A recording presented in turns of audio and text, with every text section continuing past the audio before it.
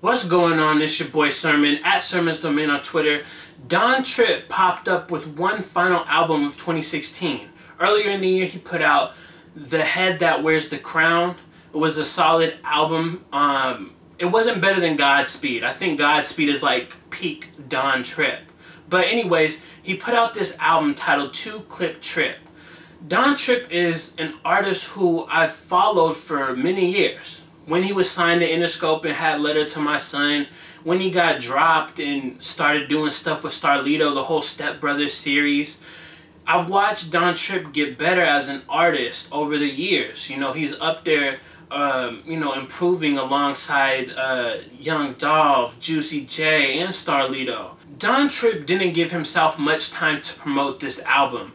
I found out about Two Clip Trip 2 days before, and I think that was just a fluke. If a site hadn't posted the intro, I might not have known about this album until after it came out. So I don't think that is a smart marketing tactic, especially for someone like Don Tripp. You want to kind of build the hype for it, and I think he kind of dropped the ball with that. But I understand you probably want to get this out of the way and just move on to the next one or something, but I think Don Tripp is someone who needs to promote a little bit thorough. Out of the 3 albums that Don Tripp has dropped in the last 2 years, I think Two Clip Trip is my least favorite. Godspeed, then The Head That Wears the Crown, and then Two Clip Trip. Now I wanted to talk about my favorite songs. Day After Thanksgiving. This one is on here because there's one line that I really loved out of it. He says, "Don't wait too long to make amends because even Spider-Man couldn't save Uncle Ben." Don Tripp is great with some of these metaphors. He's also very horrible, and I'll get to that in a moment. But when he does connect a really nice punchline, metaphor, whatever, he really does a good job at doing it. And I think that was just one of the best lines on the album. The other record that is part of my favorite is Broken Arrow featuring Starlito. If you can't tell, I want Step Brothers 3. I wish it was gonna drop this year, but it's not.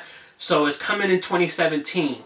And with this record, it continues to show the chemistry that the two have. Broken Arrow really brings out the best in both of them. They just complement each other. Another reason why this is on the list is because Don Tripp drops a wrestling reference. And I love wrestling references. He says, "Lift more weights than the Steiner brothers, got a knife sharper than a diamond cutter." Whew. He combined in the Steiners and Diamond Dallas Page. That's cool because a lot of people want to talk about Hogan and Macho Man, you know, the biggest wrestlers. And so like someone like the Steiner brothers or Diamond Dallas Page doesn't get enough credit in rap songs. Now let's talk about the bad songs. First up is Deserve.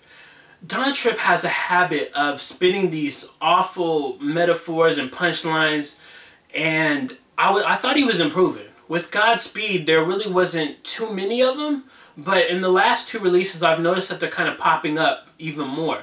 I don't know if he just worked on Godspeed a lot more, but I think whatever he did with Godspeed, he should try to emulate it for future releases because that was like the peak, as I said earlier. So on this record, Deserve, he says, "Y'all tripping like a runny nose." And I'm just like, it's just not a good line. And there's a lot on the album that I noticed. And I didn't write all of them down. I probably should have, but I don't want to sit here and trash Don Tripp because I like him as an artist. I just want to see him improve a little bit more. The other record that I just couldn't get with at all was 2 AM in Atlanta. I don't want to hear anything about Don Tripp's sex life. He's just not the artist that I go to for a sex song.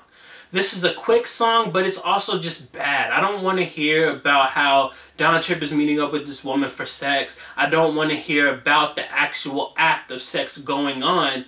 And I don't really want to hear about how you're going to have a baby with this woman and 9 months later you end up having a baby and that's the end of the song. It just doesn't work for me. I think Don Tripp should leave those type of records to other artists. But, I mean, somebody got to enjoy it out there, I guess, if he continues to make records of this variety. Maybe Godspeed was a fluke. Don Tripp hasn't put out anything up to par with that since. And it could be unfair to judge because he's only 2 albums removed, but I just feel like some of the songs on this album and The Head That Wears the Crown, they're just regressions to an earlier unrefined Don Tripp. It's just harder to get into these albums, and with Two Clip Trip, there's a lot more lines that are noticeably bad. You know, a lot of subpar punchlines. So with that said, the only thing I could say now is I really want Step Brothers 3 sooner than later, because Tripp and Starlito, they bring out the best in each other. And I know Step Brothers 3 is going to be a great project. I'm glad that they have given us songs throughout the year, so it's not like they've been missing in action. They've collaborated, but I'm ready for Step Brothers 3. So those are my thoughts on Don Tripp's Two Clip Trip album. Let me know what you think about it in the comment section below, and then like the video, subscribe to the channel if you're not already, share the video. Follow me on Twitter at Sermons Domain, and as always, thank you for your time. I appreciate you for watching, and until next time, peace.